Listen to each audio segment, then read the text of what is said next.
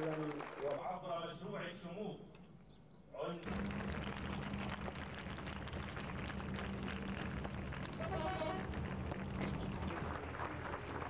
السادة الوزراء المحترمون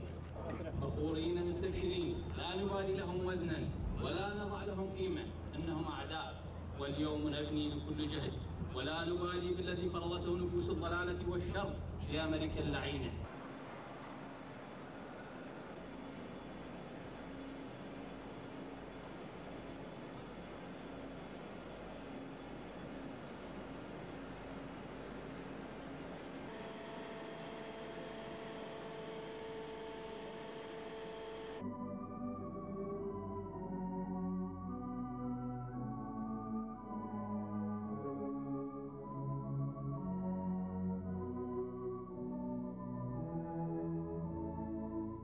I have now had meetings with General Hussein Kamel Hassad. The general, as you know, was in charge of all those programs in Iraq which were prohibited, became prohibited in the ceasefire arrangements. Hussein Kamel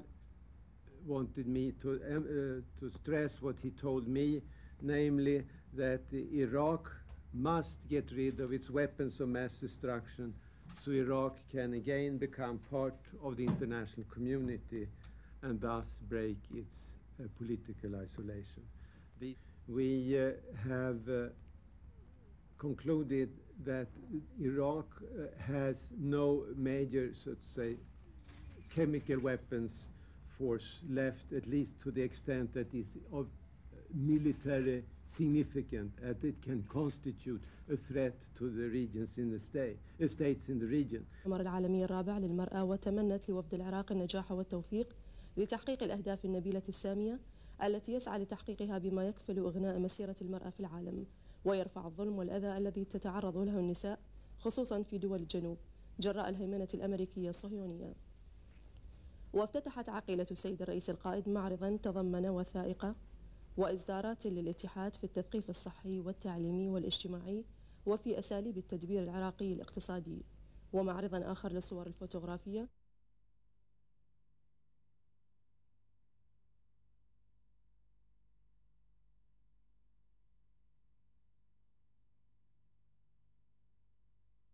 المرأة ونشاطاتها الهادفة إلى تخفيف أعباء الحصار على المرأة العراقية. وتابعت فعاليات المنتدى العالمي للمنظمات غير الحكومية المنعقد في بكين ودور وفد الاتحاد العام لنساء العراق في إغناء فعاليات المنتدى واطلاع التنظيمات النسائية والمشاركين على الآثار الخطيرة الناجمة عن الحصار الجائر على شعب العراق